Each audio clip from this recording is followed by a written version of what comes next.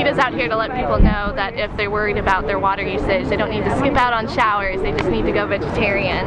People are shocked when they find out that it takes almost 6 months worth of showers to make only 1 pound of meat.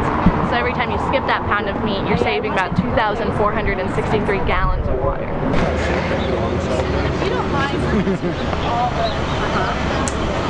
Like, you know, Jamie?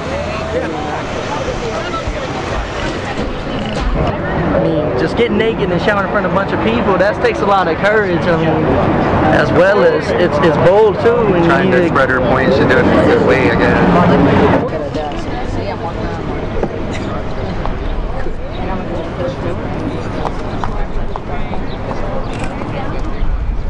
I really don't think that I would become full-blown vegetarian because, not necessarily because I love meat, but because I see the nutritional value in eating some meat, such as fish and chicken.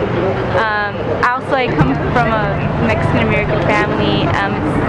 It's not impossible, but it's hard to be a vegetarian and still eat Mexican food.